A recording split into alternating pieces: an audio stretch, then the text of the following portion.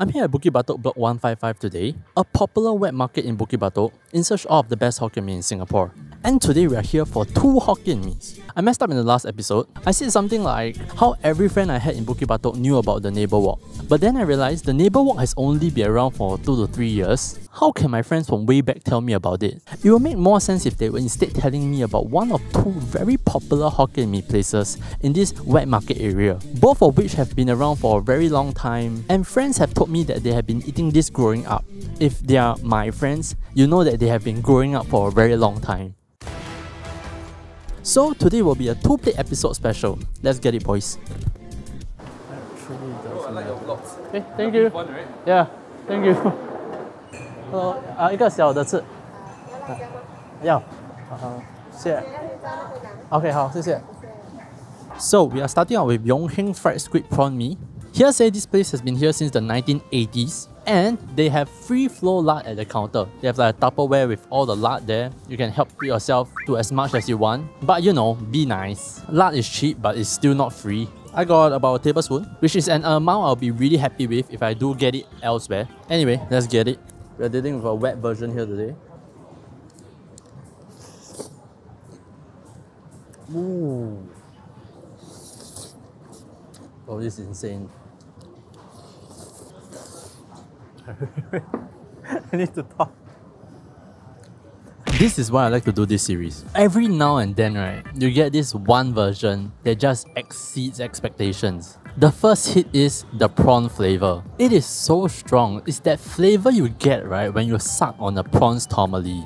That almost funky seafoody smell. And it's here in the noodles. So if it's here in the noodles, how much of it must have been in the stock? When you have that strong of a seafood flavor, suddenly the lard tastes really good. Like that lard has so much headroom to go. That crispy lard bits that I took, whoa, explosive and still very crispy by the way. Even the chili, which is a sweet one that I don't prefer for the dish, right, is really fragrant. You can taste like the shrimp bits in the chili. Actual high quality chili, not the normal sugary filler chili. It is so good, right, that I didn't manage to use the lime. The plate just disappeared in front of me. The misses are going to be so difficult. Too cheap. $4.50 too cheap.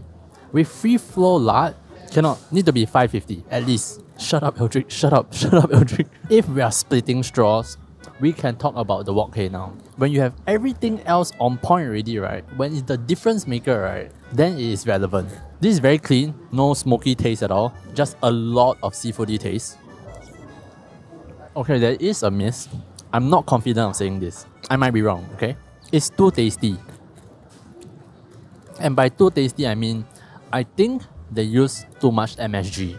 Don't get me wrong, I'm super okay with using MSG, but there is a certain scale to it. You need to use MSG in a way that it improves your ingredients, because the basics of using MSG is to add monosodium glutamate to ingredients which are not the best. So, like tomatoes that have been harvested before they are ripe, in order to have a longer shelf life, they haven't had the chance to develop the optimal amount of glutamate.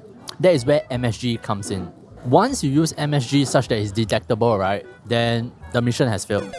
So coming back to these noodles, you can taste at the end, like there is this very awkward, tasty flavor, especially now that the noodles have cooled, it's even more obvious. But I say this much, but I might actually be wrong. I don't think I'm wrong. I've cooked with MSG before.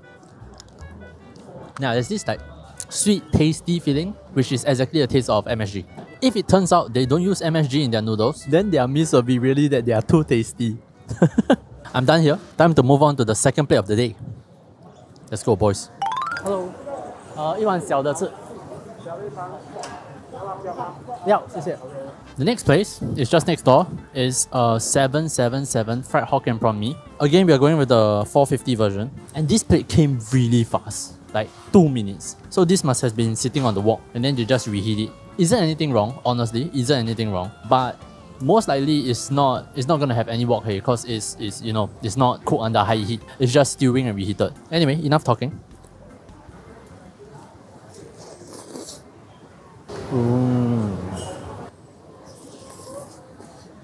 Let's try the chili. Just gonna dab a little bit on. Oh, very spicy. Hits, very nice eggy flavor. It's either that the egg to noodles proportion is very high, there is a lot of eggs for a plate of noodles, or that they brought out the egg fragrance very well during the frying process. It seems like the shreds of eggs are yellow, which means that this egg is beaten either not even in the pan. In the pan, they'll be white and yellow. So these eggs are beaten beforehand. It might have some impact on the flavor, I'm not sure. Usually, people beat it in the pan, I believe. And when you beat it in the pan, you won't get such a homogeneous color. They have this, which is fake abalone, I think. Or really bad one. I can't decide.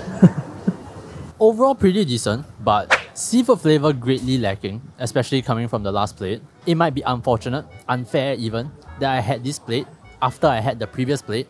But let me know when life is fair, and I'll go and have these two plates again. The chili still has the raw chili taste to it. I'm not sure if any of you has bitten on raw chili before. It's like this very capsicum vegetable taste. And that taste is very good for cleaning flavor.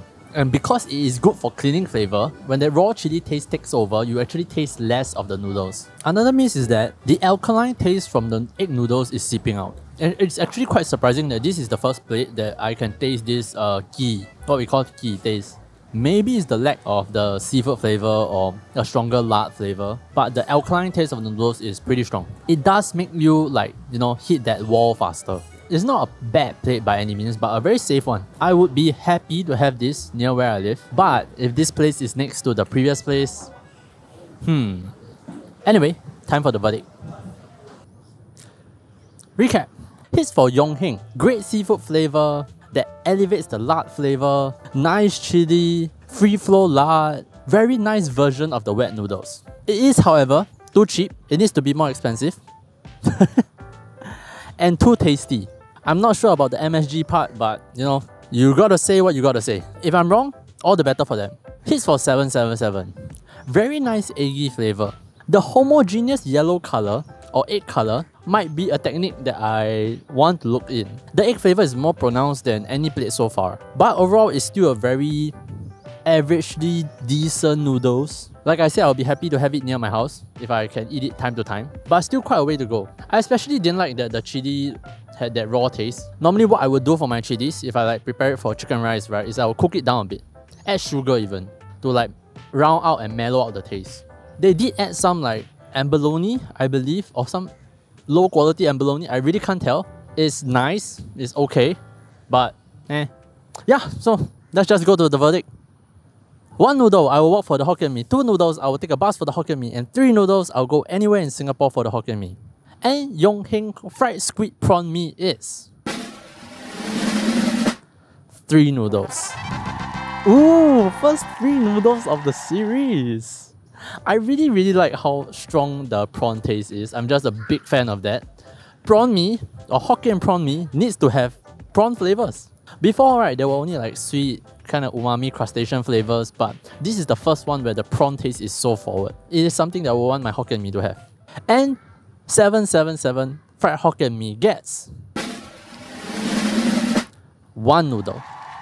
Pretty decent, very legit example of Hokkien Mee. But there are flaws here and there that I don't really like. If it was not had next to this Yong Heng Fried Squid Prawn Mee, maybe it will get a higher rating. But who knows? But I'm pretty sure that Yong Heng is better. And that's all I have for you guys this time. I received a lot of recommendations from you guys. I will try to squeeze as many plates as I can into the series. So I'll see you guys in the next video. Bye!